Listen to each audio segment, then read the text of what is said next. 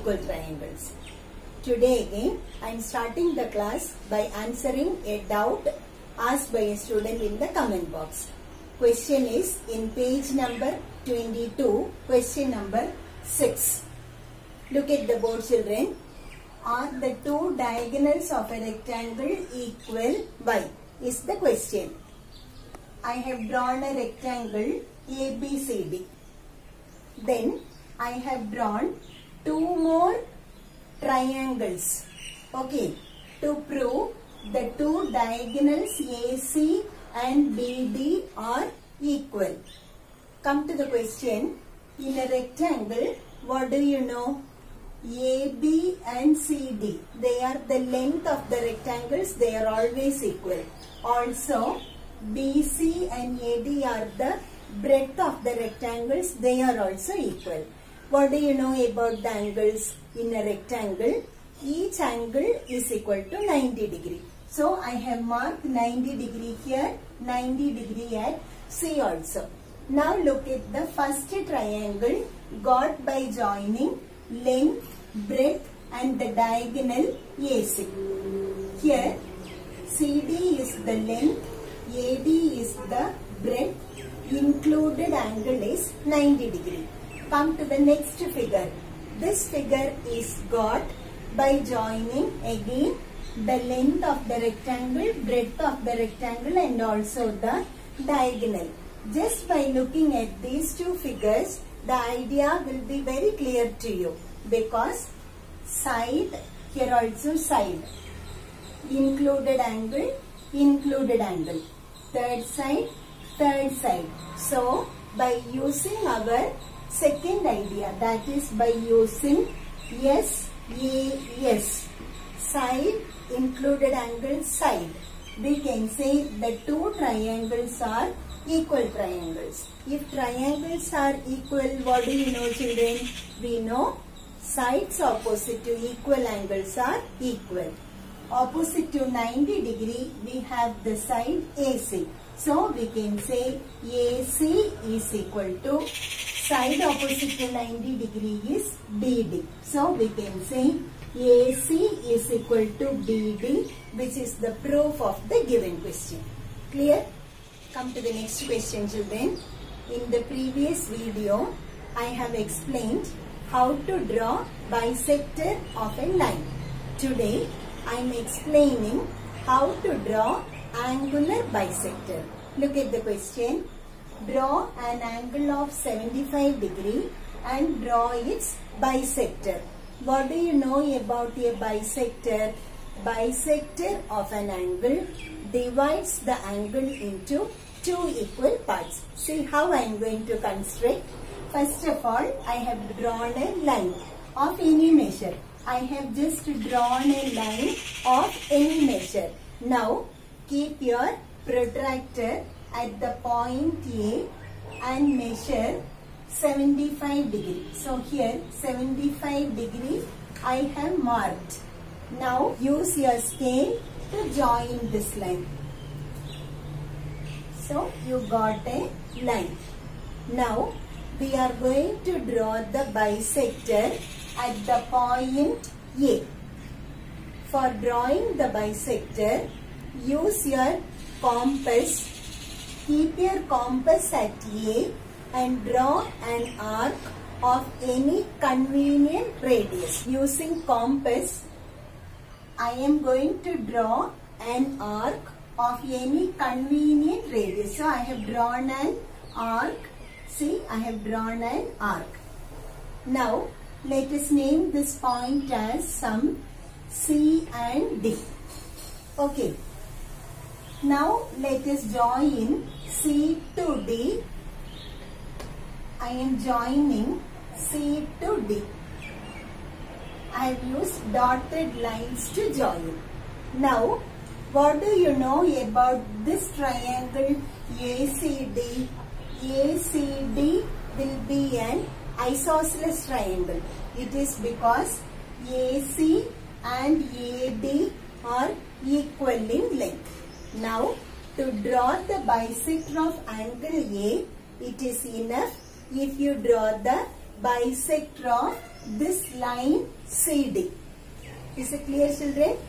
To draw the bisector of angle A, draw the bisector of this line CD. Use our previous idea. CD is the line, isn't it? So keep your compass at C. Take half more than this line. Draw arcs. So here I am drawing an arc with C as center. Now keep your compass at D and draw one more arc with the same radius. The two arcs will meet at a point. Now join this point to A.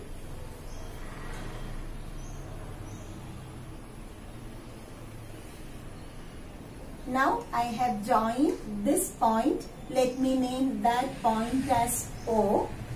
Now you can say angle OAC. This angle OAC will be equal to angle OAD. Both angles are equal to half of 75. How much is half of 75? You get 37.5 degree. Hope you understood. Come to the third question, children. This is on page 31, question number 12. This is a very important question. See how I am doing it. Okay. In figure, O is the center, AB is the diameter, C is a point on the circle. Our question is compute angle ACB. You have to find angle ACB. See how I am going to do. First of all, you are given this angle to be equal to 50 degree, isn't it? Using 50 degree, first of all, let us write angle AOC. Angle, look at the board, children. Angle AOC is equal to 180 minus 50, which is equal to 130 degree. Because the two angles here form a linear pair. Sum of all angles in a linear pair is 180 degree. So to get this angle AOC, I have subtracted 50 degree from 180 degree. So I got 130 degree. Clear? Now look at triangle AOC. I have drawn triangle AOC separately. We know this angle to be equal to 130 degree, isn't it? Now what do you know about OA and OC?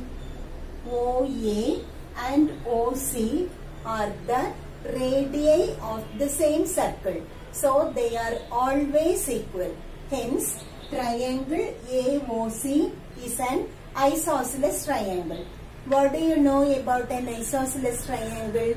In an isosceles triangle, angles opposite to equal sides are equal. So opposite to this side, I am marking the angle as X.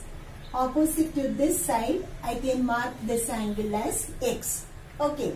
So what can you say about 2x? X plus x gives you 2x. 2x is equal to 180 minus 130 degree. 180 degree is the sum of all angles of a triangle, from which I have subtracted 130. This gives you 50 degree. 2x is 50 degree, therefore x is equal to 50 divided by 2, that is equal to 25 degree. Clear? So what can you say about this angle? I got this angle to be equal to 25 degree. And what about the angle at C? This is also equal to 25 degree. Now come to triangle BOC. Now what do you know about triangle BOC? Same idea. BO and OC are the radii of the same circle. They are always equal. Hence BOC is an isosceles triangle. this angle is 50 degree.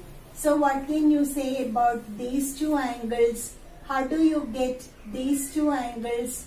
If you want, you can take the angle to be equal to y. Okay.